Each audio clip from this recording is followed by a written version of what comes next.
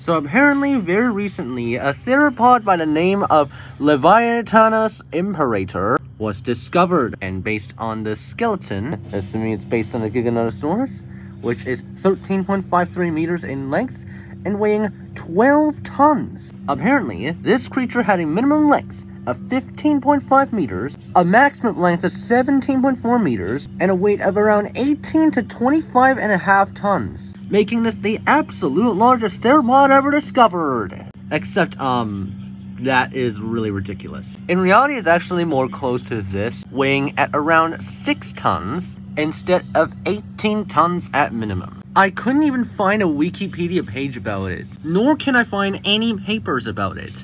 So unless there is absolutely incredibly concrete evidence of this thing existing at all, let alone being larger than a Tyrannosaurus Rex, it's safe to assume that the Tyrannosaurus Rex is still the largest theropod and the largest land carnivore to have ever walked the earth. What do you guys think of the Laeviatanus imperator? Do you believe in these estimates? Let me know in the comments down below. And subscribe if you want to see more paleo content.